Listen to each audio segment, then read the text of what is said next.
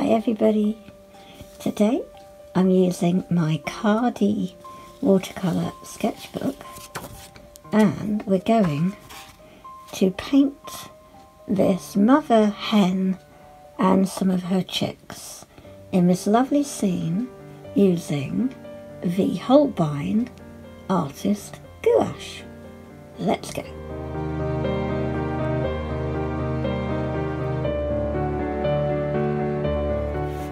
Okay guys, I love that you can fold the page back on this. I've got some dried gouache that was there from the front cover. I keep my paint now, but I've got my new pencil case by the Lamy Labs, so I put my paint now in to this pouch along with my concertina sketchbooks.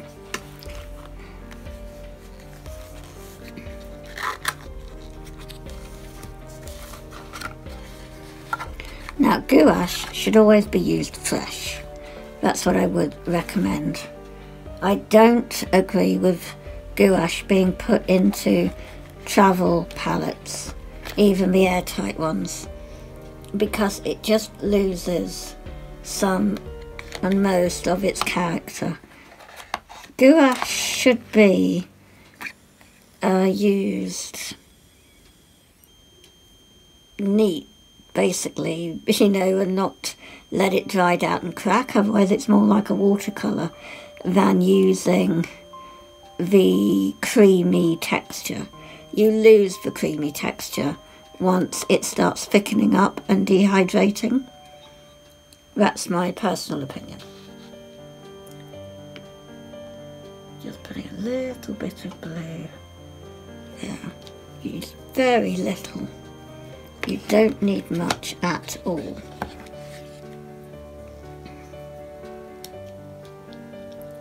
Put a little bit of white just there.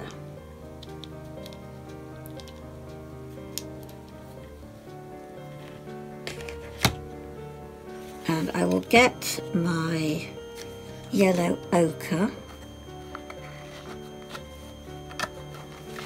because I think there's enough dried yellow at the minute on my palette. Okay, here is the yellow ochre. I'll just put a little dab in there.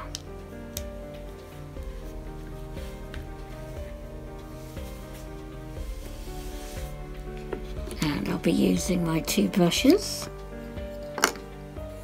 by Princeton, an Aqua Elite and a Velvet Touch.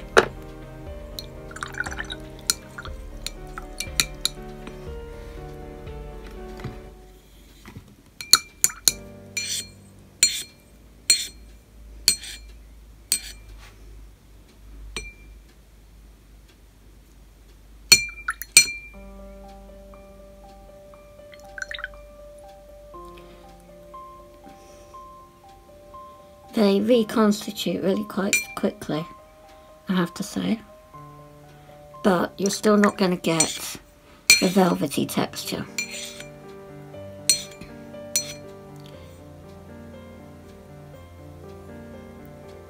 I did have a go at adding pen work to this paper, but it doesn't actually work properly.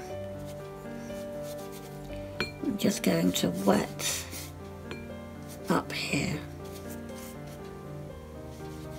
We'll probably add in any pen work if it's needed afterwards on this kind of paper, but basically it is for wet into wet technique with watercolor or gouache.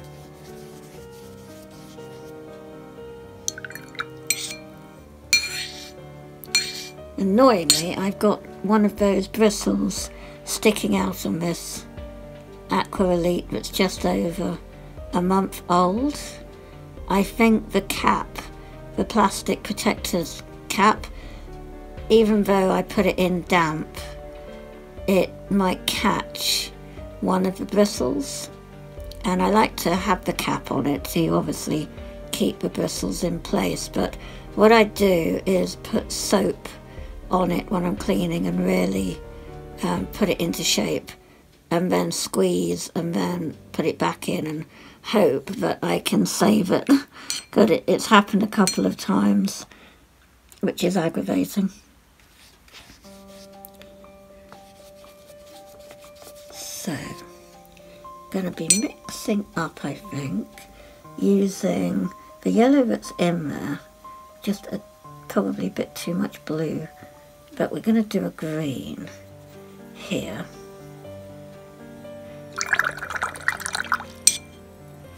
And I'm going to take some yellow ochre here.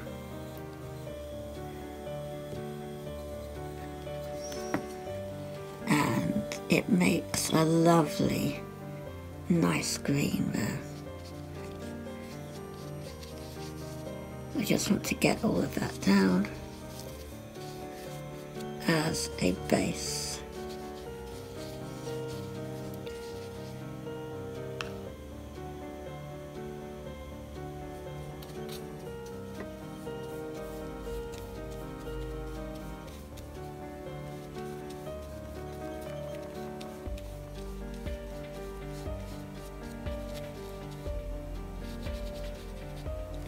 Because they're outside, so there's lots of greenery in the background.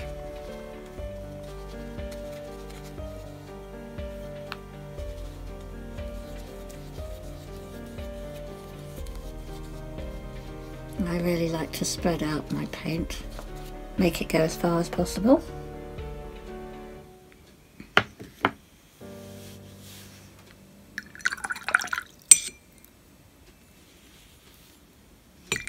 Now I noticed with gouache it does need a lot more rinsing off of your brush, because it tends to cling to the brush more.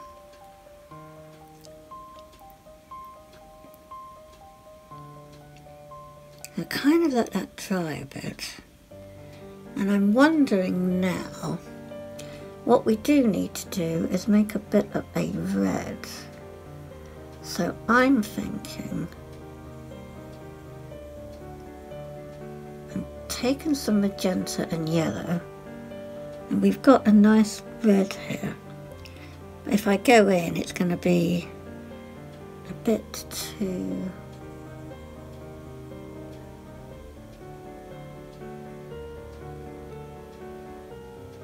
You see, I like that red though, and I did that with just magenta and yellow. So you think you're making orange, but you'd only make orange if you add more and more yellow.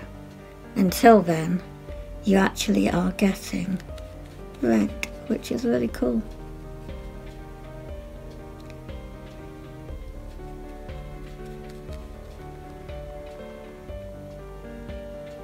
I quite like this effect actually. This is kind of fun. Not being paranoid about neatness. It's kind of difficult for me to be so loose.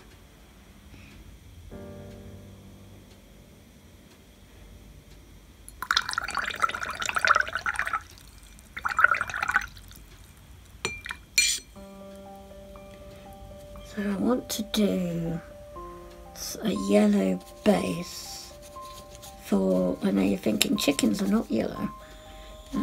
They're not yellow, but underneath their layers of feathers, they have a kind of yellow undertone in places, under the kind of the browns and yellow ochre colours.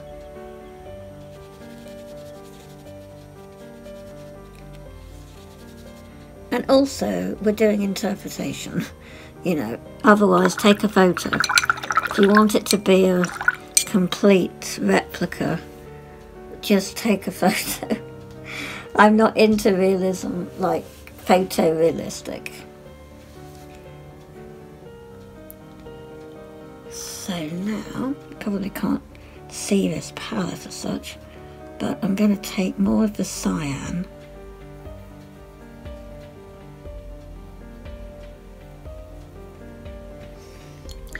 and I don't mind if I have to fill up again my tubes, but what I don't want is to have excess paint that is then wasted, well not wasted but dries out.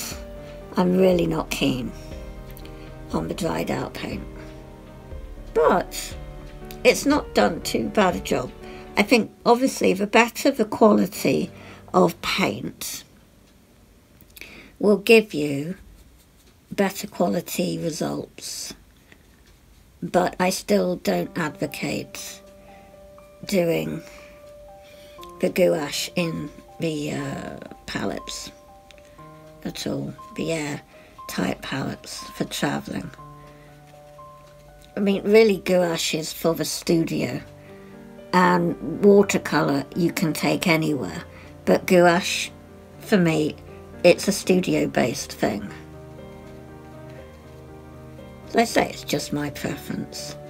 There's lots of artists, YouTube and around the world, that will put the gouache in airtight palettes and do a spritz of water, you know, every other day or each week, just to keep them moist, and there's no trouble.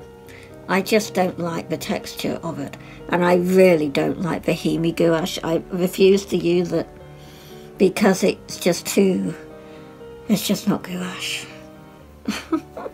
It's just thick, jelly horridness. I can see that without even trying, which is why I did a video on my channel. If you go looking for it, you can make your own version of that Hahnemeühle gouache without spending the money. But I think it's overpriced, Hahnemeühle gouache, I really do. It's just thick. It's like they've just added cornstarch to a kid's paint, really. It's not light fast. Like Copic markers, the expense of them, the price, and the ink is not light fast at all. So I say, if you're an alcohol marker artist, you can just get away with buying the cheapest possible from like wish.com, is it? Or eBay or anywhere. Just any brand will do. You don't have to go for branded, but when it comes to gouache, you really, really do. You won't be disappointed. I mean, actually, I think these have worked out cheaper than getting schminke.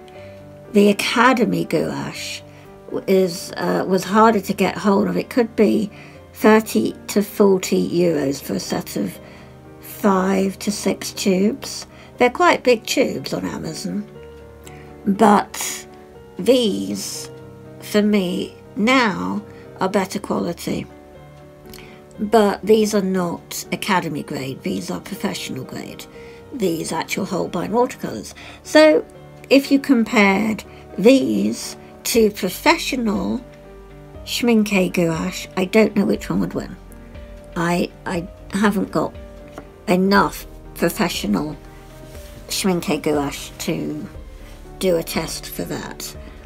And I'm loving this, so I probably am not going to swap.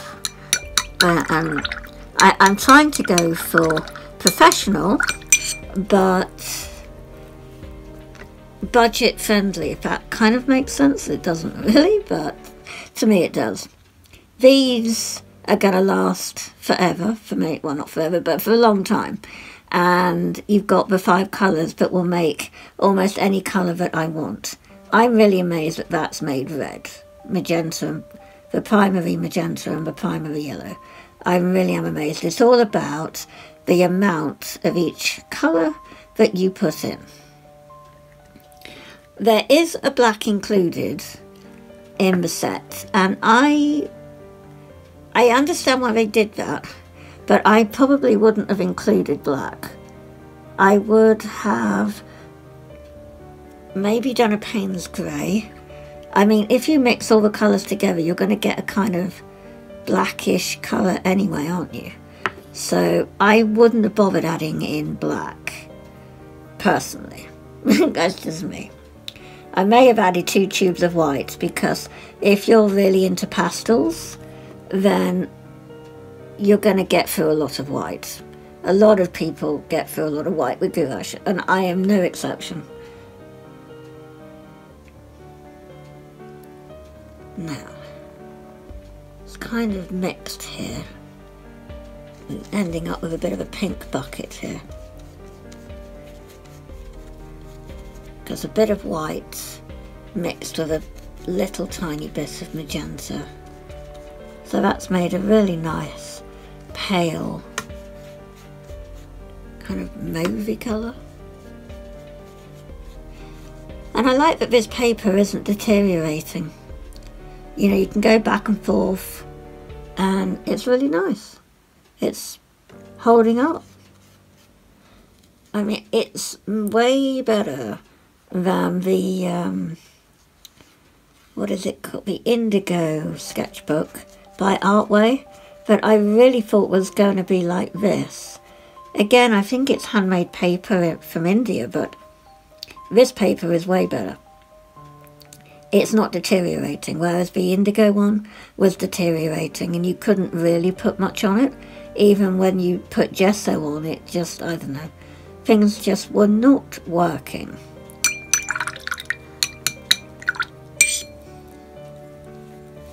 Okay, so now I'm going to go in with some of this yellow ochre.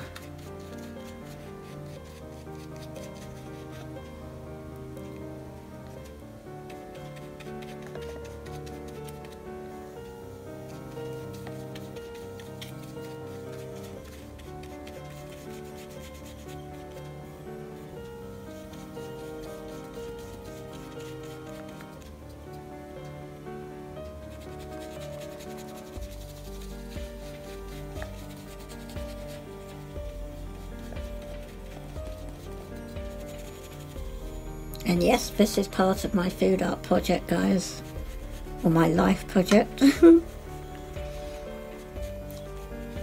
It's fascinating. I'm finding out so much information for this project that I didn't know before.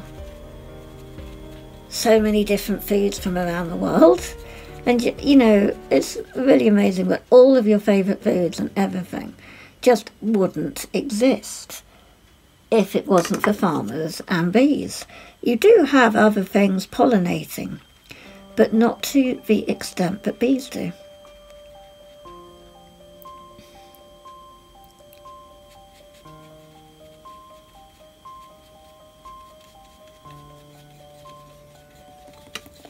You've got a lot of, I think the farmers down south in France are having problems. Well, farmers all over France are having problems at the moment, but down south they have a lot of drought going on, and they're suffering big time, and crops are having problems because they're not getting what they need at the times of year that they need it.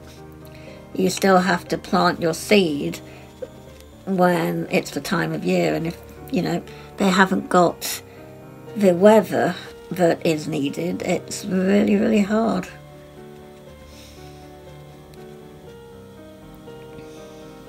With the vines, if it's too frosty when it shouldn't be, they have to light fires around the vines to keep the roots warm, which is amazing. I thought that it would set fire to the whole vineyard, but it doesn't. It's more like just having like a cozy warm fire for the vines, because it's their livelihood and so much work goes into them.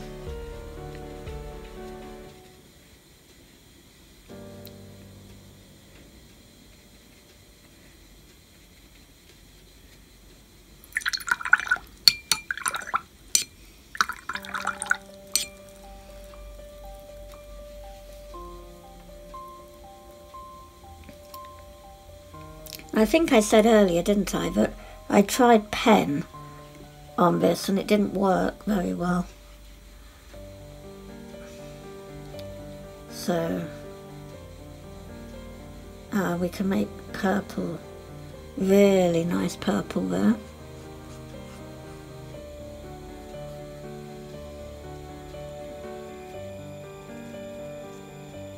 Pull there.